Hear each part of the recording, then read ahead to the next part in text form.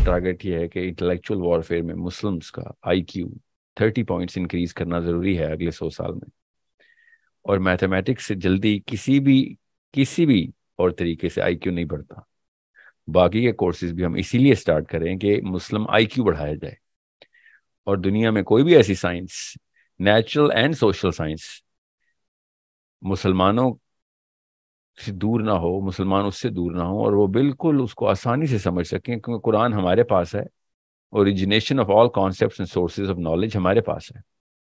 That's what the purpose is. It's a very simple project. Quran पाक is the finest book of the mathematical miracle है वो। तो आपके बच्चे इंशाल्लाह ये जो अभी रजिस्टर हुए ना मेरे पास, ये आपको बताएंगे, सारे मिरेकल्स खोल खोल के दिखाएंगे इंशाल्लाह। आपको भी नहीं, पूरी दुनिया को, कि किस तरीके से कुरान पाक को देखना है हमने। फिजिक्स के, बायोलॉजी के मिरेकल्स हैं इस कुरान पाक में। एस्ट्रोफिजिक्स हम देख ही नहीं रहे, बस कुरान पाक को हमने बस बरक़ात की किताब समझ लिया। हम आपको किसी सर्टिफिकेशन के लिए कोई ख़ास टारगेट लेके तैयार नहीं कर रहे हैं। सर्टिफिकेशन चाहे A लेवल्स हो या GRE हो, GMAT हो, IGCSE हो, O लेवल्स हो, A लेवल्स हो, ये तो सब आपका गिवन है। ये तो आपका बच्चा इंशाल्लाह, या आप खुद, अगर आपका बच्चा बेसिक लेवल पे भी है तो वो 1 2 3 सालों के अंदर ये सारा का सारा मामला इंशाल्लाह आराम से कर लेगा। बट आई डोंट नॉट से कि मैं A लेवल के लिए मैथ्स करने हैं। A लेवल तो बहुत बच्चों वाला लेवल है। We are trying to make sure कि आपका बच्चा मैथमेटिक्स के वो वाले कॉन्सेप्ट्स डेवलप करे कि जिसके बाद दुनिया उससे कॉन्सेप्ट्स ले रही हो, इक्वेशन उससे ले रही हो, उसको दुनिया में कोई भी मामला मैथमेटिकली इम्पॉसिबल ना लग रहा हो। वो नई तर्ज रखे, नई बिना रखे मैथमेटिक्स में। फील्ड्स मेडल के लिए प्रिपेयर करना है, हालांकि फील्ड्स मेडल मेरा मकसद नहीं है, मगर it's a good merit, it's a very good merit. किसी क्राइटेरिया के ऊपर फील्ड्स मेडल, कोई लोग फील्ड मेडल की तैयारी का कोई प्रोग्राम और कोई एकेडमी नहीं खुलती। ना ही मैं फील्ड्स मेडल को एम कर रहा हूँ। वर आई एम सेइंग इज कि फील्ड्स मेडल से कम बात नहीं करनी, इवन तो ये मेरा टारगेट नहीं है। मेरा टारगेट ये है कि इंटेलेक्चुअल वॉरफेयर में मुस्लिम्स का IQ 30 पॉइंट्स इंक्रीज करना ज़रूरी है अगले 100 साल में। और मैथमेटिक्स से जल्दी किसी भी और तरीके से IQ नहीं बढ़ता। बाकी के कोर्सेज भी हम इसीलिए स्टार्ट करें कि मुस्लिम IQ बढ़ाया जाए। और दुनिया में कोई भी ऐसी science, natural and social science, मुसलमानों से दूर ना हो, मुसलमान उससे दूर ना हो, और वो बिल्कुल उसको आसानी से समझ सकें, क्योंकि कुरान हमारे पास है। Origination of all concepts and sources of knowledge हमारे पास है। That's what the purpose is. It's a very simple project. हमने अभी 4 साल से स्टार्ट किया है। अगर तो मेरा करिकुलम टीम जो है वो लेवल 2 मैथमेटिक्स बोल रही, जिस पे वो काम कर रहे हैं, तो इसका मतलब है आप देखेंगे इंशाल्लाह हमारे ही बच्चे इन्हीं चैनल्स के ऊपर दुनिया को रोशनास कराएंगे कि मैथमेटिक्स के अगली स्टेजेस कैसे लेके आनी। मेरे पास मेरी करिकुलम टीम में पूरी दुनिया से इस वक्त, अब हमने 2 से स्टार्ट किया था। बर्कली के दोनों PhDs हैं मैथमेटिक्स के। दे volunteer, they came to me, that was their idea कि हम कुरान वर्कशॉप खोलेंगे मैथमेटिक्स की बेस के ऊपर, साइंसिस की बेस के ऊपर। Now we have 4, we have 7 now, physics के भी मिला लें। They're all doctors, they are practicing, they are actually writing, they're accredited, they're writing journals, they're being published, और वो दुनिया को किस तरीके से फायदा पहुंचा रहे हैं और किस तरीके से अपने आप को अनोनिमस रख रहे हैं कि वो ये अल्लाह के लिए करना चाह रहे हैं काम। और उन्होंने ये जिस तरीके से मुझे ट्रेन किया है एंड मुझे मेरा विजन बढ़ाया है कि मुसलमानों को अगर स्टेम में आपने वाकई डालना है, वाकई IQ बढ़ाना है, तो फिर टॉप से स्टार्ट करेंगे, हम बेस से स्टार्ट नहीं करेंगे। कॉन्सेप्ट बेस से ही बनते होते हैं, मगर M, we are going to M real high इंशाल्लाह। अभी मैं आपको थोड़ी सी तफसील बताऊंगा। उन लोगों से कोशिश मेरी ये होगी कि आपको मुतारफ़ कराया जाए कि किस किस किस्म के हीरे दुनिया इस्लाम में इस वक्त दुनिया में फैले हुए हैं। इंग्लैंड में जो मेरे फिजिक्स के इस वक्त करिकुलम लिख रहे हैं, इंग्लैंड में है another doctor who is a PhD in physics from Cambridge. He's so I mean, all of these people, میں کسی ایک کی کیا, ایک سب میں ایک چیز کامن ہے کہ انہوں نے مسلمانوں کو اگلے 100 سال کے لیے اسی ویژن کے اوپر, جس پہ میں آپ سب کو کب سے ایک فریاد کر رہا ہوں کہ اپنے بچوں کو, اب ہمارا کام ہے اگلے 100 سال کا پلان بنانا ضروری ہو گیا ہے. ہمارے بچوں کا IQ 200 کے قریب ہونا ضروری ہو گیا ہے. کلاسیکل ڈیفینیشن آف IQ بھی قرآن پاک کو سمجھنے کے لیے بہت بہت محنت کرنی پڑے گی ہمیں, کیونکہ ہم نے قرآن پہ غور کیا ہی نہیں. We need to understand basic concepts کہ کس طریقے سے انبیاء نے دیکھا ہے, کس طریقے سے صحابہ نے دیکھا ہے قرآن کو. We need to understand this such a basic thing. It's not, یہ گوروں کی جاگیر نہیں ہے, مومن کی میراث ہے علم. اور وہ بھی اپنی جاگیر نہیں کہہ رہے ہیں اس کو, وہ بھی کہہ رہے ہیں کوئی تو آئے ہمیں بھی آگے سے راستہ دکھائے. Understand why we are jumping into STEM, why I'm forcing STEM. Alhamdulillah, it's been 1 year now, عربی کے ساتھ ہمارا, and the way these students are approaching with the cause and a mission, ان کو STEM کے اندر لے کے آنا, آپ سب کو STEM کے, آپ کے بچوں کو سائنس کے IQs بڑھانا, اس کے بعد قرآن پاک کو چینل کرنا, اس کے تھرو دنیا کو قرآن سے انٹروڈکشن دلوانی, یہ ہمارا کام ہے. غیر مسلموں نے نہیں کر کے دینی قرآن سے پاک سے انٹروڈکشن. یہ چھپانے کے لیے نہیں آئی ہوئی کتاب, ہم قبالہ نہیں کرتے. قرآن پاک دنیا کو دینے کے لیے اللہ تعالیٰ نے ہم مسلمانوں کو دیا کہ لو دو دنیا کو, بڑے بڑے وعدے کر کے آئے اوپر سے, نبھاؤ آپ وعدے. یہ نبی علیہ السلام نے ہمیں ڈائریکٹ رسپانسبلٹی دی ہے کہ میں نے تم تک پیغام پہنچا دیا, اب جاؤ دنیا تک پہنچاؤ. وہ اپنے اپنے علوم میں مہارت حاصل کر رہے ہیں, ان علوم کے تھرو اللہ تعالیٰ وہ والے دماغ کے خانے ان کے کھول چکے ہیں. ان کو جب قرآن ملے گا تو وہ قرآن کو تم سے ہی بہتر سمجھیں گے. ڈائریکٹ حدیث سنا رہا ہوں آپ کو نبی علیہ السلام کی. ہم خود تو سمجھ لینا پہلے,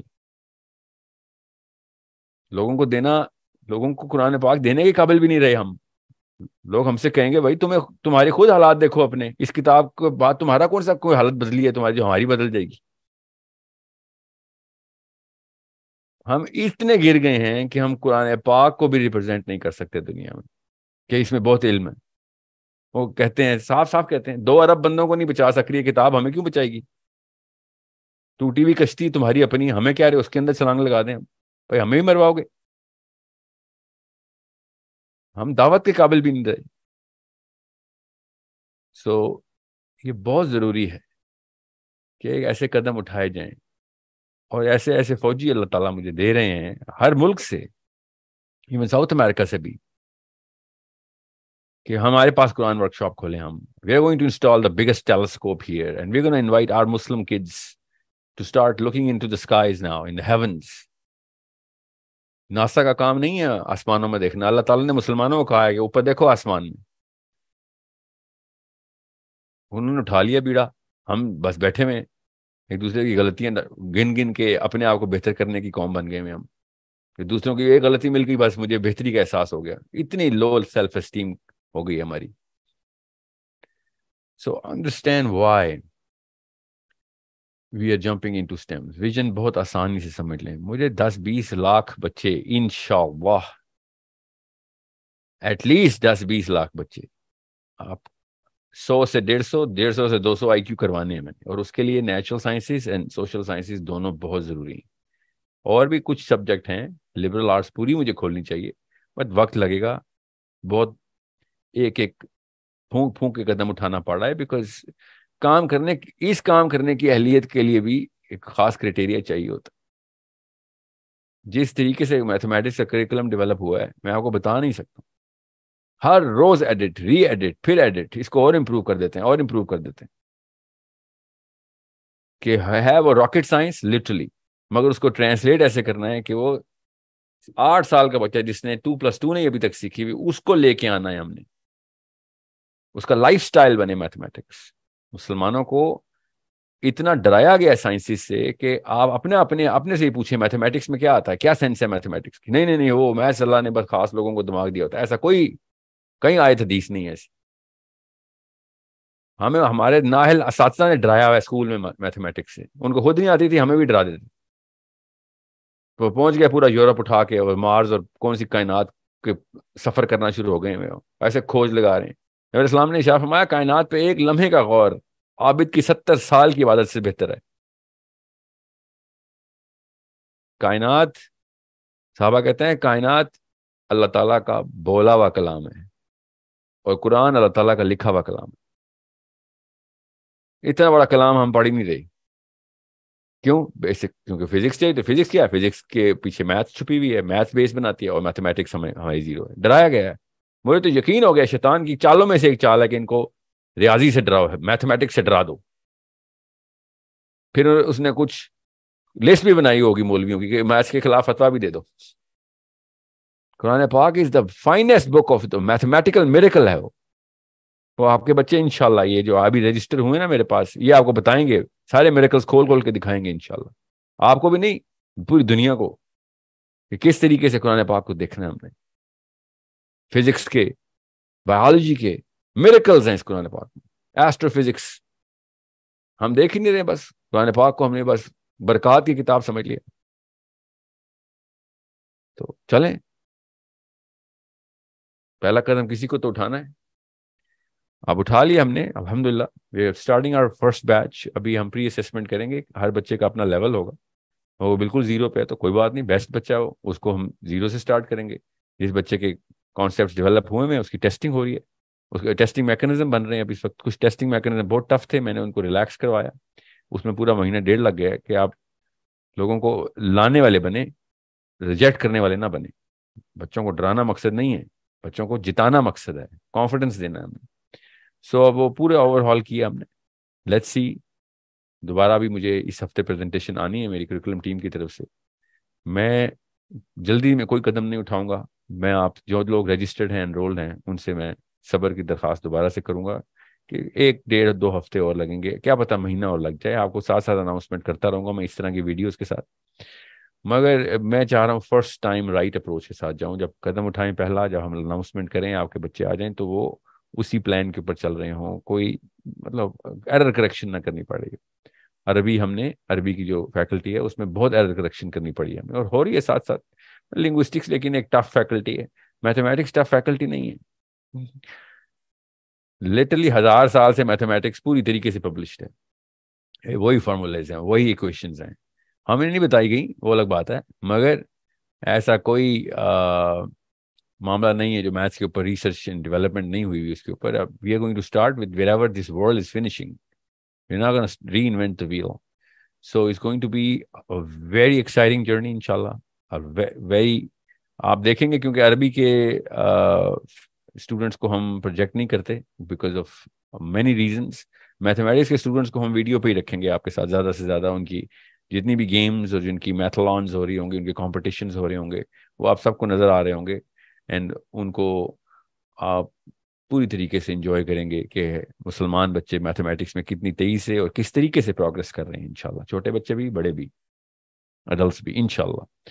یہ ایک ایسی اناؤنسمنٹ تھی جس کے اوپر کم از کم کوئی 70-80 سوال تھے کہ اسٹیم کی فیکلٹی کب آپ انٹروڈیوس کر رہے ہیں. تو اسٹیم کی فیکلٹی میں نے پوری طریقے سے اس کی جو نوک پلک ہے نا وہ سنوارنے کے بعد میں آپ کے سامنے آؤں گا. مجھے پتا ہے it's been a while, we were supposed to announce it in June. وہ کریکولم آپ خود سوچیں، جون کا جو کریکولم تھا میرے پاس جنوری میں آ چکا تھا، اور جنوری، فیبرری اور جون سمیت یہ پچھلے ہفتے تک کریکولم ابھی تک ہم نے اس کو کم از کم 50 دفعہ دوبارہ سے امپروو کیا ہے اس لیول کے، کیونکہ بڑے ریسرچز مل رہے ہیں اب ہمیں. اوکے، سو جن لوگوں نے میتھس کی ٹیچنگ کے لیے کہا ہوا ہے وہ غور سے سمجھ لیں. ہم CDP کانسیپٹ ڈیولپمنٹ پروگرام کے تھرو آپ کو سلیکٹ کریں، اس لیے آپ لوگوں کو ٹائم لگ رہا ہے. آپ کو کال اور انٹرویو کے اندر جتنے لیول پہ ہم نے ٹیچرز کو ریجیکٹ کیا ہے، بیکاز ہم قرآن پاک کے تھرو آپ کو، اگر قرآن پاک کی سینس ہے، کس طریقے سے قرآن پاک سے پیار ہے، ہم نے آپ کو ٹرین کرنا ہے. فکر نہیں کریں، مجھے بھی پتا ہے، میں ایکسپیکٹ نہیں کرتا میتھس اور قرآن دونوں اکٹھے آتے ہوں، بٹ ہم اس ویژن کے بندے کو ٹیچنگ میں لینے کی کوشش کر رہے ہیں کہ جن کو میتھس کے ساتھ ساتھ یہ والی بات بھی پتا ہو کہ سورس کوڈ کا ویژن کیا ہے. یہ کوئی ٹیوشن اکیڈمی نہیں ہے، یہ کانسیپٹ ڈیولپمنٹ اسکول ہے. We are going to develop the concept. ہم قرآن کے اندر لے کے آنا چاہتے ہیں، قرآن پاک کو پریزنٹ کرنا ہے ہم نے. دس از a school of آخرہ، not this دنیا. ہمیں وہاں پہ گریڈ چاہیے. یہ اسکول اس لیے کھولا ہے تاکہ آخرت میں اے گریڈرز نکلیں. تو اس کے لیے قرآن پاک کو سینٹرل کور رکھا ہوا ہے ہم نے. عربی بھی اس لیے نہیں سکھا رہا کہ عربی میں ہم نے بات کرنا ہے کوئی فیشن ہے ہمارا. فزکس اس لیے نہیں سکھائیں گے کہ ہمیں فزسسٹ بننا ہے. ہم نے قرآن ایکسپرٹس بننا ہے. قرآن کی کمپٹنس بڑھانے کے لیے یہ پوری کی پوری سورس کور اکیڈمی کا ویژن رکھا گیا تھا. اور اس کے لیے میری ساری عمر بھی لگے گی, تب بھی مجھے لگے گا کوئی کام خاص کام نہیں کیا. یہ اتنا بڑا کام ہے. I need everybody who is serious about their children, about the future. ہماری ویب سائٹ پہ صرف ایک پیراگراف لکھا ہوا ہے 100 year plan. آپ جا کے دیکھیں source code academy, www.sourcecode.academy. 100 year plan کیا ہے؟ انٹلیکچوئل وارفیئر کا انتظام ابھی کریں گے, تب ہمارے پوتوں نے جا کے وہ کام کرنا ہے جو کہ انشاءاللہ کریں گے, انشاءاللہ, جو کہ صحابہ کرام نے دنیا کے لیے کیا تھا. دنیا ایسے آئی تھی ان کی طرف اٹریکٹ ہو کے. اب اس وقت دنیا ایسے بھاگ رہی ہے مسلمانوں سے کہ وہ ان سے تو وہ والی بو آتی ہے جو جہالت کی بھی ہے, رعونت کی بھی ہے, کبر کی بھی ہے, اور چوری چکاری کی بھی ہے, زنا غیبت چغلی کی بھی ہے, ہر قسم کی. وہ بھاگ رہے ہیں ہم سے. کیوں نہ بھاگیں؟ صحیح بھاگ رہے ہیں وہ. مجھے تو, میں تو ان لوگوں میں سے ہوں جو حق کو حق ہی مانتا ہے. بالکل. دنیا کیوں آئے اسلام کی طرف؟ ہماری شکلیں دیکھ کے اسلام کی طرف آئے گی انشاءاللہ. ہمارے بچوں کے اعمال دیکھ کے, ان کی فراست, ان کی ذہانت دیکھ کے انشاءاللہ اسلام کی طرف آئے گی. میتھس کی طرف نہیں آئے گی, فزکس کی طرف نہیں, اسلام قرآن کی طرف آئے گی. اوکے, سو قرآن کلاس, جب میں بولوں گا CDP تو اس کا مطلب میتھس کو قرآن پاک کے تھرو روشناس کروانا, قرآن پاک کو اس طریقے سے سمجھنا ایک میتھمیٹیشین کے طور پر, کائنات کی جیومیٹری سمجھنا. Geometry is just mathematics. Physics میں جب آئے گی تو ساؤنڈ کو ایز کانسیپٹ آف میتھمیٹکس لے کے چلے گی, جو اس وقت حق ہے ساؤنڈ کو سمجھنے کا. آپ کو پھر پتہ چلے گا کہ قرآن پاک کس طریقے سے اپنا بیانیہ اپنے اندر ایسے رموز رکھے ہوئے ہیں کہ آپ کو جب ساؤنڈ کی بات آتی ہے تو کس طریقے سے معاملات کھلتے ہیں. ساؤنڈ کو کسی نے کبھی آج تک ویو دیکھا ہی نہیں سوائے گوروں. غیر مسلم دیکھ رہے ہیں میتھمیٹکلی ساؤنڈ کو, غیر مسلم دیکھ رہے ہیں انرجی کو میتھمیٹکلی. ہمیں میتھمیٹکس سے ڈرایا ہوا ہے. ہم نے فزکس میں کیا خاک جانا ہے؟ ہمیں تو میتھ سے 2+5 نہیں کر سکتے ہم. کسی کو ڈرانا ہو بڑے بڑے میتھس کے لفظ بولیں, دوبارہ گھر نہیں آئے گا آپ کو. یہ حالات ہیں. تو ظاہر ہے کوئی نپی تلی سازش ہی ہے نا. سو I hope every one is clear کہ ہم کیا چاہ رہے ہیں اس ٹائم سے. میں نے اپنی ٹیم کو بھی بڑے نمبرز دیے ہوئے کہ چھوٹا سوچنا ہی نہیں ہے. 100 سال کا پلان ہے, انشاءاللہ 1000 سال تک سیکیورٹی دیں گے, تب 100 سال سیکیور ہوں گے انشاءاللہ. سو آور plan is simple, our vision is very clear. جب بھی کوئی مجھ سے پوچھتا ہے نا ساحل میاں سولوشن کیا ہے, پرابلم تو اسلامی امت کو پتا ہے, ہمیں مسلم امہ کو کیا ہے, تو سولوشن یہی ہے, انٹلیکچوئل وارفیئر اور سائیکولوجیکل وارفیئر. اور کیا سولوشن ہے؟ سپیریورٹی, ہائرارکی آف ڈومیننس میں اوپر نہیں جائیں گے, کوئی فائدہ نہیں. جتنے مرضی با اخلاق ہو جائیں آپ, لوگوں کی ذہانت کے تابع آتے ہیں, اخلاق بعد میں آتے ہیں. یار بد اخلاق ذہین کے تابع کتنی دیر رہ لیں گے وہ, مگر آتے ذہانت کے تابع, کریڈیبلٹی کے تابع, سینس کے تابع, کہ ان کے بعد بڑے سوالوں کے جواب ہیں. وہ بغیر قرآن کے بڑے سوال ڈھونڈ رہے ہیں, جواب ڈھونڈ رہے ہیں بڑے سوالوں کو یورپ میں بیٹھ کے. ہم قرآن سمیت سوال سوچنے کی طاقت بھی نہیں رکھ رہے. ہمیں یہی نہیں پتا بڑے سوال چھوٹے سوال میں فرق کیا ہوتا ہے. سو I hope every one is clear ہمارا ویژن کیا ہے, what is it that we are trying to achieve, and what is the actual solution to the biggest problem, to change the psychology of 7 billion people. 7 billion لوگوں نے آگے سے پتہ نہیں کتنے بلین لوگ اور پیدا کرنے, ابھی ان کے بچے چاہیے ہمیں ان کو قرآن پہنچانا ہے, مفت میں نہیں باہر جانا ہم نے. انشاءاللہ we are going to train our kids as the warrior, intellectual warriors and psychological warriors who are going to win the battle for the day of judgment, inshallah. Okay, that's the purpose, and that's the only purpose of a Muslim. That was the purpose given to Adam alayhi salam, that was the purpose given by all prophets alayhi salam to everybody. اور ہم بھی یہی purpose بتا رہے ہیں سب کو کہ بھائی انبیاء کا ایک ہی کام ہے, اور اللہ تعالیٰ صرف اسلام کی مدد کرتے ہیں. اللہ تعالیٰ کسی اور چیز کی مدد نہیں کرتے. باقی اللہ تعالیٰ نے کہہ دیا کر کے دیکھ لو, فری ول دے دی ہوئی ہے. مدد چاہیے اللہ کی تو اسلام میں آ جاؤ. It's a very simple formula. We all know that. Okay, so I hope everyone's clear. Just stay with us, give us some time. Launch کرنے کو تو میں صبح بھی بیچ لانچ کر سکتا ہوں. We have enough teachers with the current enrollments, مگر میں نہیں چاہ رہا ہوں کہ کوئی ایسی کسر بھی رہ جائے اس دفعہ جو ट्वीकिंग लेवल के ऊपर भी हो बेशक. Okay, I appreciate your patience and I really M indebted. मैं मकरूज हूँ आपके उस खुलूस का कि जिस वजह से आप भी उसी लेवल पे, बल्कि मैं क्या औकात है मेरी, आपके जो मिशनरी होने की जो एनर्जी है, अल्लाह की कसम मैं उससे एनर्जी लेता हूँ. स्पेशली उन वालदाओं से, उन अम्मियों से, उन अबुओं से, कि जो अपने बच्चों को स्पेशली मुझे जब फोन करते हैं, बताते हैं हजारों की तादाद में कि we they share the mission and they are going to give their children's lives towards अल्लाह अज़्ज़ा व जल्स कॉल फॉर ऑल मुस्लिम्स, कि हय्या अलस सलाह हय्या अल फलाह का असल में मतलब क्या है. ठीक है, असल में फौजुल कबीर क्या है, वो आखिरत में मिलने वाली जो है ना कामयाबी है. तो दुनिया में मिलने वाली कोई कामयाबी नहीं होती. Okay, so I hope everyone's clear. Let's just change the concepts and definitions of success, and then we'll come up with the new theory of how to actually achieve that success. Inshallah, Aziz.